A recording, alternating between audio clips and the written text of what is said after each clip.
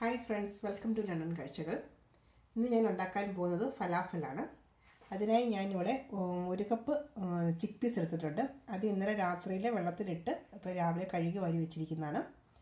പിന്നെ അത് കഴിഞ്ഞിട്ട് അതിന് വേണ്ടത് പാഴ്സലി ഇലയാണ്. അത് 1/2 കപ്പ് എടുത്തിട്ടുണ്ട്. പിന്നെ ഒരു വലിയ ഓണിയൻ, പിന്നെ 4 പീസ് വെളുത്തുള്ളി, ഒരു ചെറിയ പച്ചമുളക്. പിന്നെ അതിലേക്ക് വേണ്ടത് 1 കപ്പ് കൊറിയാണ്ടർ ലീവ്സ് ആണ്.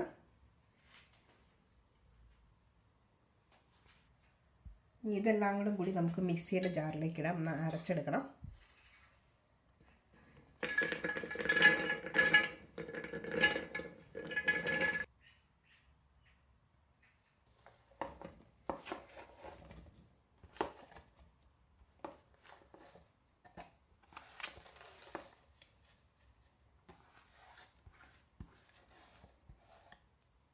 മിക്സിയിൽ നമുക്ക് എല്ലാവരും ഒന്നിച്ചരയ്ക്കാൻ ഇച്ചിരി ബുദ്ധിമുട്ടാണ്. അത് കാരണം ഞാനിത് സെപ്പറേറ്റ് ആണ് അരയ്ക്കുന്നത്. ഇപ്പോൾ ചിക്ക് പീസ് അരച്ചു.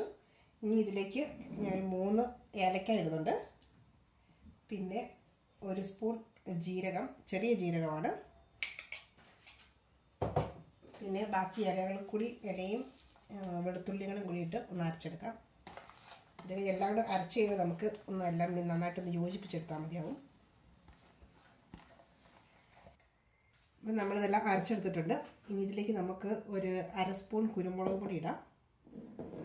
പിന്നെ കുറച്ച് ബേക്കിംഗ് പൗഡർ, ഞാനൊരു 1/4 സ്പൂണാണ് എടുത്തിരിക്കുന്നത്. പിന്നെ അതിലേക്ക് ആവശ്യത്തിന് ഉപ്പും ഇട്ട് കൊടുക്കാം. ഉപ്പ് കുറച്ചിട്ടാൽ മതി. ഇപ്പം നമുക്ക് മിക്സ് ചെയ്തിട്ട് പിന്നെ വേണമെങ്കിൽ പിന്നെ ഇടാം. ഇതെല്ലാം കൂടി നന്നായിട്ടൊന്ന് മിക്സ് ചെയ്യാം.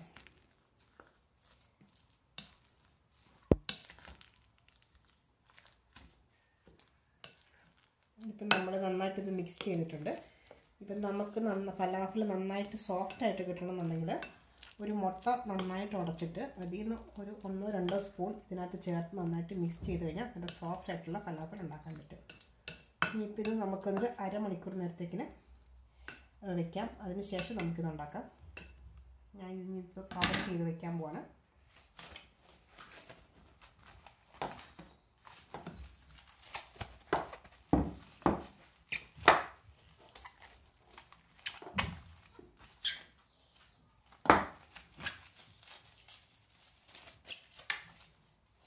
നമ്മൾ അരമണിക്കൂർ കഴിഞ്ഞു. നമുക്കിനി ഇത് പതുക്കെ ഇത് വറുത്തെടുക്കാം.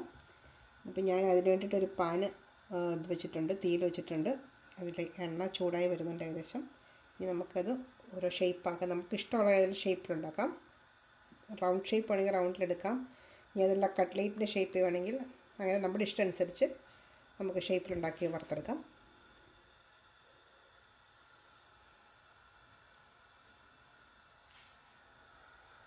അപ്പോൾ എണ്ണ ചൂടായപ്പോൾ ഞാനത് മീഡിയത്തിലാണ് വെച്ചിരിക്കുന്നത്.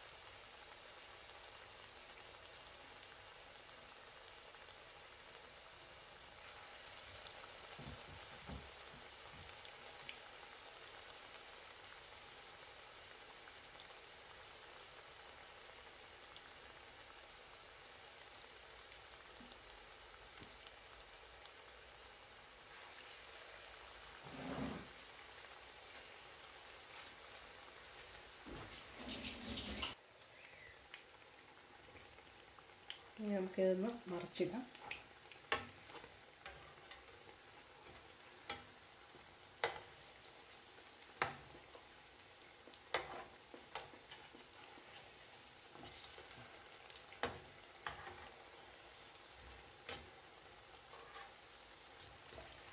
ഇതൊരു ഗോൾഡൻ ബ്രൗൺ ആകുന്നിടം വരെ നമുക്ക് ഇതൊന്ന് വറുത്തെടുക്കണം.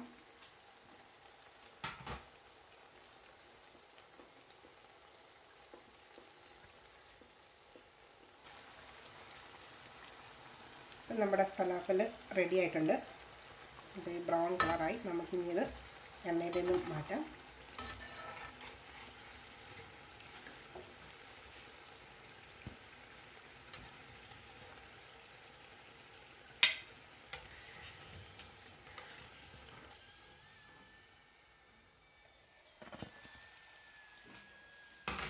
ഇതുപോലെ നമുക്കെല്ലാം നമ്മുടെ സ്വാദിഷ്ടമായ ഫലാഫൽ റെഡി ആയിട്ടുണ്ട്.